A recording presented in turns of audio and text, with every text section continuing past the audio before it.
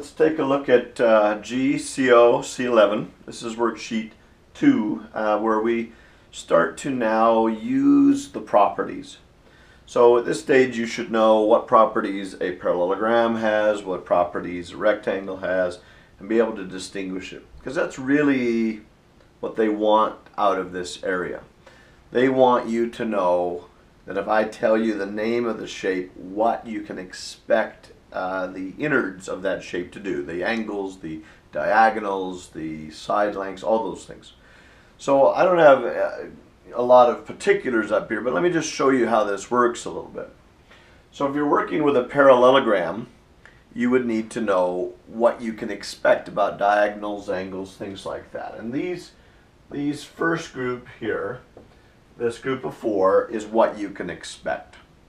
Also, the definition of a parallelogram is two sets of opposite sides that are parallel. Now that's not in the list, but it is a part of a parallelogram. So I don't know, let's say they gave you a couple of angles here and said, you know, find the other angles or whatever the case may be. You would know that these lines are parallel and these would be a parallel match. And so alternate interior would help you to get to know this angle here. Alternate interior would help you to get to know this angle here. Maybe they want you to find other angles and so on. But again, I'm using the properties of what I know. The square, the rhombus, and the rectangle all have a right angle in them. And because of that, there's always a sneaky little maneuver that happens there. I'll get to that in a second. But the square is so simple.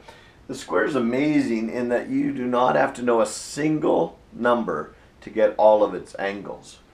In a square, you know that because it's a type of rectangle, these are all 90 degrees. Because it's a, oh, by the way, a square has every property in the list. Diagonals are perpendicular, so I know that these diagonals come at 90 degrees. I know that diagonals are angle bisectors, and so these are 45 and so on. And I can find everything else I wanted in there. Pretty cool stuff. Let's go to the rhombus. The rhombus is a type of parallelogram, so it holds all those characteristics. It doesn't have 4 equal angles. Its diagonals are not congruent, but they are perpendicular and they are angle bisectors. So if we put in the diagonals, we know that they would hit at 90. If they gave us an angle like, let's say, 30 degrees here, we know that the diagonals are angle bisectors, so this would also be 30. We also know because of the 90, the 30, this would be 60 and 60 and 30 and 30 and 60 and 60, and around we go. And you can see, by knowing just a little bit about my shape, I find a lot of information out. Same thing can happen with a rectangle. We know business about the 4 right angles. We know opposite sides are equal. We know a lot of those things. Again, if I was working with a rectangle, I know it has the parallelogram properties, but it would also have 4 equal angles and it would have diagonals that are congruent. That's a special one just for the square and the rectangle there. What I do want to warn you about is one, and I'll do another one here in a minute, but the thing they like to do to you about sides or diagonal lengths is to use these right angles.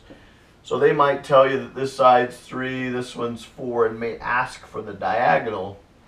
You got to use the Pythagorean theorem. Remember that. That's a big tip. They might do the same thing over here. They might say this is 5, this diagonal is 6, so that would be 3 here and 3 here, and say, how big is the other diagonal? And so you might have to say, oh, the Pythagorean theorem tells me this is 4, and 4 and 4 is 8. That's how big the other diagonal is. They like to play with a little bit of that Pythagorean theorem. Be aware of that on the 3 guys that have right angles. This is just about you getting used to the properties and using them to solve problems in algebra. I just said quickly on the board giving you some basic examples, but this is what they look like. And I'm not going to do all of these, but just to give you an idea. They're going to give you some clues. They'll let you know what shape you're looking at because you need to know that to know its properties. So for instance, if this side or this diagonal A to C is 10, I'm aware that diagonals are get cut in half, so that would make this 5 here, and that would make this 5 here as well. So this would be 5 centimeters. I'm also aware that opposite sides are parallel, and so this angle of 39 would exactly be this angle of 39, and so on. Again, using properties from the shape. Here, because it's a rhombus, I know that the diagonals intersect at 90, so that x has to be a 90 degree.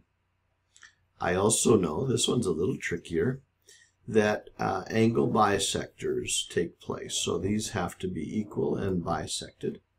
And now I can find y because I know 62, I know 90, so this has to be 28 degrees that remains to form that triangle. And on and on and on it goes, more of the same. Let me do just a couple more spot checks. I see 2 I want to show you. One, here, the rectangle has the property that the diagonals are congruent. So all 4 of these pieces are the same. And so this unknown x has to be also the 12 there. Now here's that fun little case that I promised you about. Is sometimes they use the property in a rhombus. We know that this is a right angle. Diagonals bisect perpendicularly. And I can do 3 squared plus 4 squared equals 5 squared. And so I can find that using the Pythagorean theorem and so on. Keep your eyes open for those things, and the sooner you learn the properties, the easier these become.